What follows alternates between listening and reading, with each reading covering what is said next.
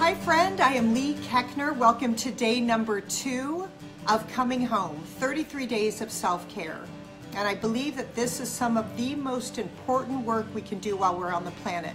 Taking care of ourselves, connecting with ourselves, and filling ourselves up with so much love that it can bubble out to those around us and ultimately the world. If you would please join me for 3 grounding breaths. I think that breathing is the easiest, most simple way to calm your mind, calm your heart, and come into the present moment. Today when we breathe, we're going to breathe in through our nose and out through our mouth. And just when you breathe in, you can breathe in something you want more of in life. If you want more love, connection, abundance, acceptance, compassion, whatever it is, we're going to breathe that in. And then we're going to release out of our bodies to turn into something beautiful and spread around the world. We're going to release out of our bodies what we're ready to let go of or is no longer serving us. I am going to release anger, old anger thoughts or reactive patterns. I want to be rid of those. And as we do this, if you could put your hands like this, and I'm going to have you start here. In yoga, it's your third eye. But I want to think of it as our mind. We're going to start from our mind when we breathe in, and as we exhale out of our mouth, we're going to come down, we're going to move to our heart. And that is what I think is the key to having a fulfilled life, is moving from your head to your heart.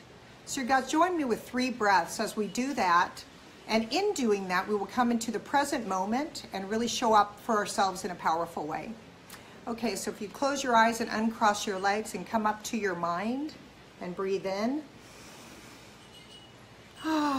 Moving down to your heart. Exhale out of your mouth. Another breath in.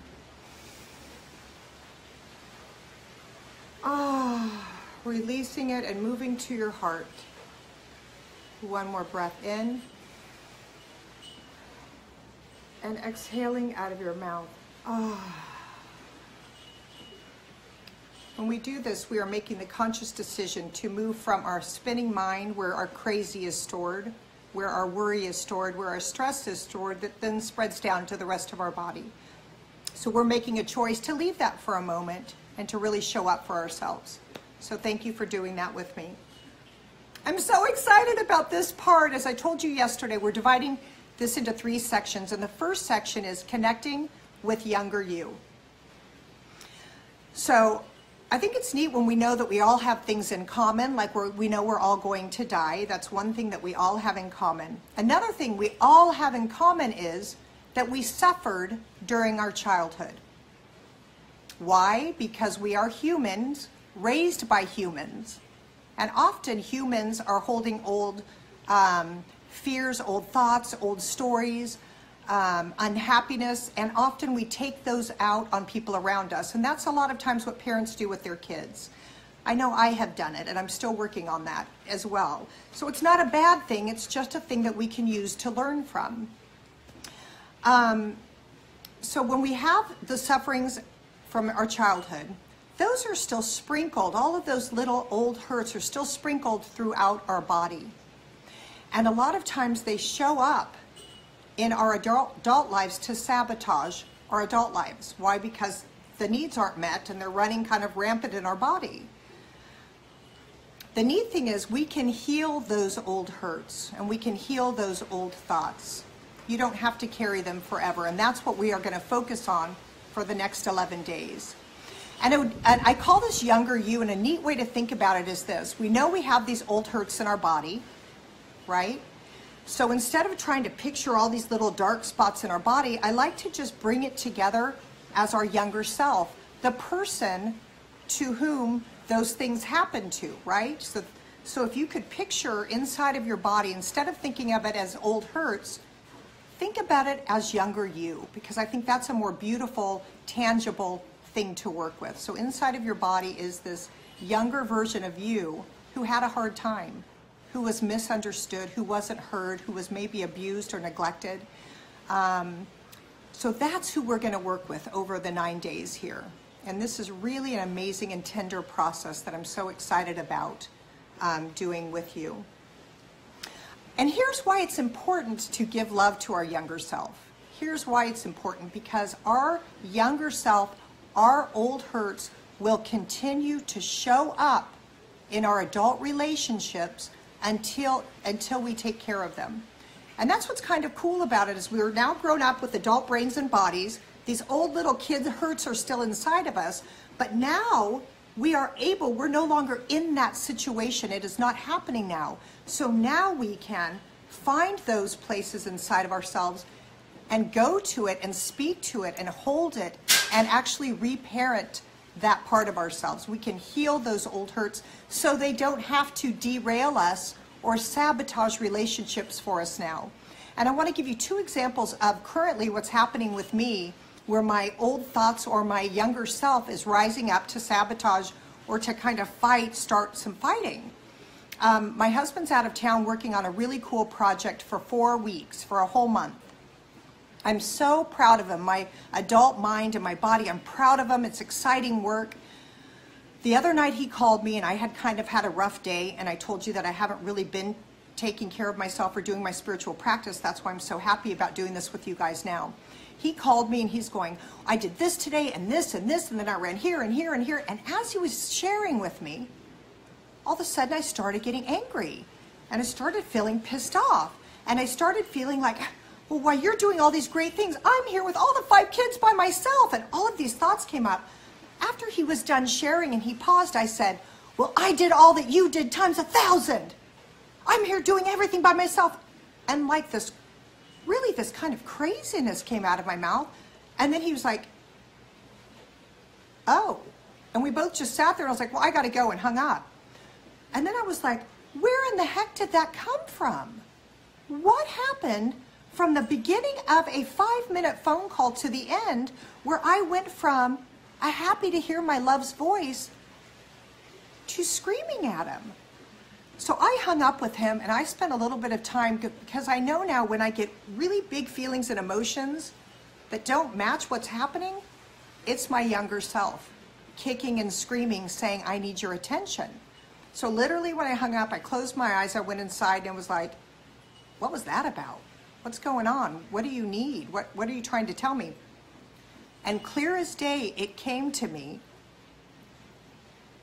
My husband being away and me being with all of the kids and feeling unappreciated and alone and having to do everything by myself was directly correlated to growing up when my mother was locked behind her bedroom door, and I had to take care of myself and fend for myself and do everything and carry all this weight on my shoulders, and it didn't feel fair when I was young. So instantly, within a 5-minute phone call, I went from my adult happy self to an angry, shouting, temper tantruming at my husband. The good thing about that is that I had awareness about it, and I could call him back and say, hey, you being gone has brought up some big feelings from my past. They had nothing to do with you, but I kind of reacted from them. So please forgive me. I'm glad you had a great day, and I'm going to go spend a little time with myself so I can take care of myself. And he was like, I'm so happy to hear that, because I didn't know what the heck I did wrong. And he didn't do anything wrong, but my little girl needed me, and that was a perfect way for her to say, hello, I need attention, right? So that's the kind of example. A second quick example, I've been kind of on the spiritual path and doing these and doing all these really great things. And then the other day, because I haven't been kind of taking care of myself again, I said to my friend, well, I'm thinking about doing this and this and this. And she was like, whoa, what's going on? You're going sideways when you had a really clear vision of what you wanted to do. Where's this coming from? And then I went inside again and got quiet, and I realized my younger self, who felt like she wasn't seen and heard her whole life, is worried that I'm taking off or doing great things and leaving her behind. And so she's derailing me to get my attention. So it's just funny to be aware that we are holding these old thoughts and feelings, and they're very much alive. And when we're adults and we're overreacting, or we're scratching our head while we're being such a jerk, that's the clue that we need to go inside and get quiet with our younger self. So you can, yesterday I asked you to have a journal. If you could have your journal with you, because as soon as we're done today, you're going to write in it. If you don't have one with you, please write on a paper or whatever, and then transfer that into your journal so it's all in one place. And we are going to write in this journal every day. So before you sit down with me, please have that with you. So as soon as we're done, you can do the writing, or you can do it before bed or whenever is convenient for you. And what's important about this work too, I wanted to say, how do you heal your younger self? One way is to dialogue with your younger self. So it's literally to get quiet, to ask a question, and then to listen, and then to validate. You can also hold your younger self and rock your younger self. I mean, there's so many little things that you can do in your mind, really to just love that little girl or boy who did not get their needs met when they were younger. Now you can do it now, and it's amazing work. And it also not only makes you more self-compassionate and self-aware, it makes you compassionate and aware of others. So it really is a healing process for the planet, not just ourselves. I'm just going to share with you a little bit about how the process is going to work when we are finished. But right now, if you would open your journal, or if you would open your paper, and at the top of it, you're going to write, connecting with younger me. So at the top of the page, you're going to write, connecting with younger me. And then under that, you're going to write 3 things. Number 1, you're going to write, what would you like to say? Number 2, you're going to write, listen, / write with your left hand. Number 3, you're going to say, one nice thing to younger you. So for these 11 days where we deal and we talk to and we get to know younger you, as soon as we're done, you're going to open your journal. You're going to write day number 1. I mean, I know we're on day 2, but this is day number 1 with talking to younger you, and that's what this part is. So you're going to write day number 1, and then you're going to do the 3 things that I told you. So you're going to, and here's what's important about this. Some of it, especially if you've never done this kind of stuff before, your mind, your ego, who wants to hold you back and screw you, is going to say, that's stupid. Oh my gosh, I can't believe you're doing that. This isn't real. All of these thoughts that hold us in place and cement us to not moving forward. So you can just smile at those thoughts and say, hey, take a hike. I choose to try something new, because when I go outside of my comfort zone, I know that that is when I am fully alive. So allow yourself to quiet your mind. Here's a couple things that I like to do is either have a picture of yourself from a specific age when you knew you were hurting. You can close your eyes and think about a time that was hard for you or that you felt alone. And you don't always have to have the same picture. You don't always have to have the same age. It's whatever comes forward each time that we go to hear from and connect with our younger self. And the more we hear from and connect with and validate and honor those parts of us, the more that they can become one with us and not have to derail and sabotage us to get our attention. Before you start writing, you're going to want to quiet your mind. And one way that I think is great to do it is I put my hand over my heart area and I close my eyes and I just take a few breaths. And in my breaths, I start to picture a time in my life. Mine is usually around 7 years old when I started to get that my mom was in bed, and I started to start the story that I wasn't even good enough for my own mother to get out of bed. It was right around that tender age where I was starting to be more aware of what was happening, and I started to internalize it and started writing stories about it in my mind. So I like to picture that part of me. And then you're just going to see that part of you and connect with that part of you and kind of feel it and just give it a minute and just keep coming back to the vision of your face or the intention of wanting to heal, and allow yourself to just quiet your mind and to be tender with yourself and to connect with yourself. And really, really tell the thoughts that try and stop you or derail you to take a hike, because it's time to show up for yourself in a new, vulnerable way. Because that's where change and love and expansion and abundance resides.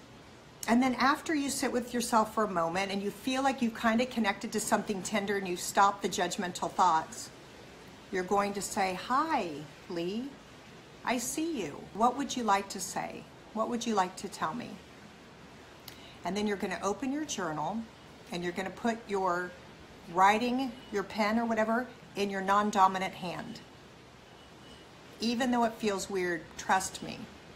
You put it in your non-dominant hand, for me, my left hand, and you write whatever comes up in your thoughts, whatever comes in your stream of consciousness, whatever you think or feel, whatever comes up, just write it down. Don't overthink it, no judgment. If you can't get anything, then sit quiet for a minute and say, "I want to hear from you. What do you have to tell me?" And whatever comes for 3 to 5 minutes, write it with your non-dominant hand. And then when you feel complete, you put down your thing, you close your eyes and you go back and you just say one nice thing. So I would say, "Lee, I'm so glad or so proud of how brave you were." So you're just going to honor one nice thing about your younger self, because remember, that person got you where you are today. That person carried you where you are today. So now we're going to go back and say thank you to that person and start to love that person with meeting the needs that were met. So that's it for today. I wanted to bring up the importance of how it exists, how it can derail, and how we can heal that part of us. We don't have to continue to suffer. We don't have to continue to fight. We don't have to continue to feel disconnected, sad, or alone.